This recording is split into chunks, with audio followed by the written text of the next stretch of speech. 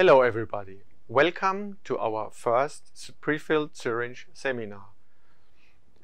With the success of the prefilled syringe in the marketplace, we have seen a strong need for education in this area, for this special packaging material and especially for the fill finish.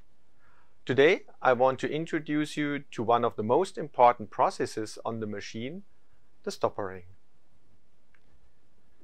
Here you see a stoppering station on our prefilled syringe filling platform, the FXS, for fill finish of syringes. Here you see four elements, and I have them also here. You see the syringe itself, you see the vent tube, the stopper itself, and the plunger rod to push the stopper into the vent tube. There's a big difference to the vial stoppering.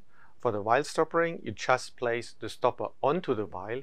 Here you need a vent tube, because if you do not have a vent tube, the stopper would either travel back or you would pressurize the syringe in a way that later when you open the syringe it would spill, or even the tip cap would pop off.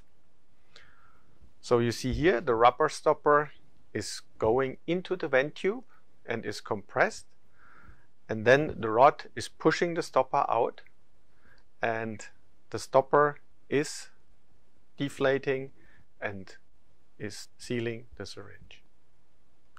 So this is the basic version of closing a syringe. In the next seminar we will learn about the vacuum stoppering. So if you find this video useful, please subscribe our channel and please write into the comments what is interesting for you, what you want to learn in the future. Thank you.